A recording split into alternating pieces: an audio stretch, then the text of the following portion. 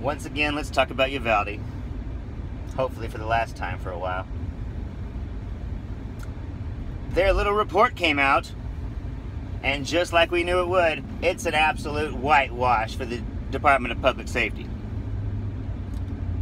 It's an absolute whitewash for everybody but the Uvalde police. Boy, the Uvalde police dropped the ball in spite of the fact that there were literally dozens of agencies there and multiple men with high-powered rifles.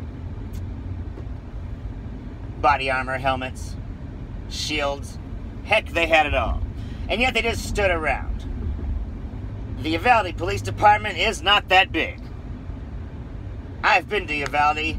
It's not that big. Let me tell you, it's a nice little town way off in the desert. Those hallways were full of cops. From the DPS to the San Antonio SWAT. Heck, I think they even had a couple Border Patrol agents there. I think it was Border Patrol SWAT, actually. They all stood around doing nothing. Meanwhile,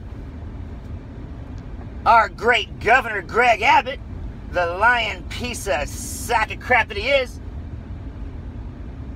could not help but praise the rapid action and heroic acts of the amazing police force that stopped the shooter, knowing damn well from the very beginning that nobody even hit the dude for an hour and a half. Perry was lying from the beginning? Pardon me, did I say Perry? Ha ha!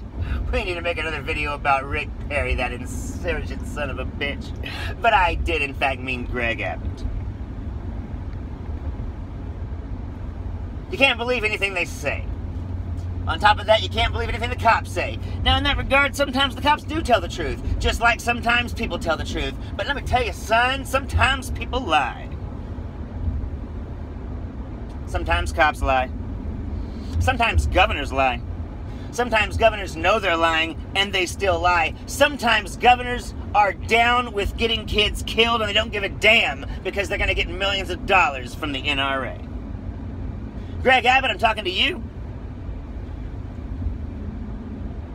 Meanwhile, I didn't have time to go to any memorial services in Uvalde.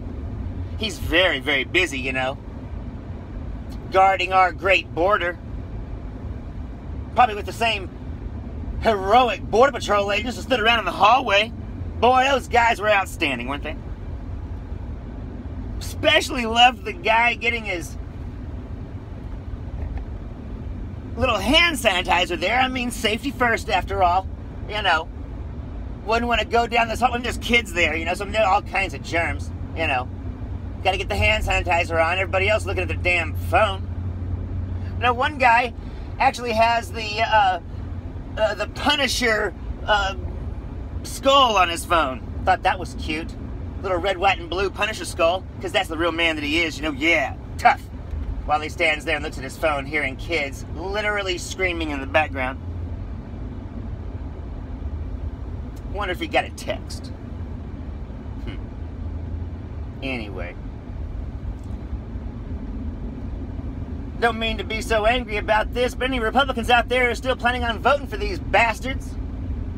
Gotta ask you why you're not angry. What's it gonna take? Hear you people screaming every day about how you gotta save the children. We gotta just screw over every damn rape victim in America, even if they are 10 years old. Oh wait, no, was that fake news? Oh no, it turns out it wasn't fake news. Oh my goodness, there was in fact a 10-year-old, even though Jim Jordan and a dozen other Republicans, including Fox News, said that that was not true. It was fake news. Turns out it was real. We actually caught the guy that raped a 10-year-old girl. In fact, now he has admitted to doing it twice. And she couldn't get an abortion. Because Republicans believe that 10-year-old rape victims should have to have a baby.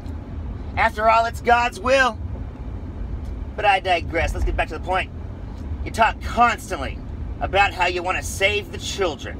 Well, these are actual children in actual hallways, in actual classrooms.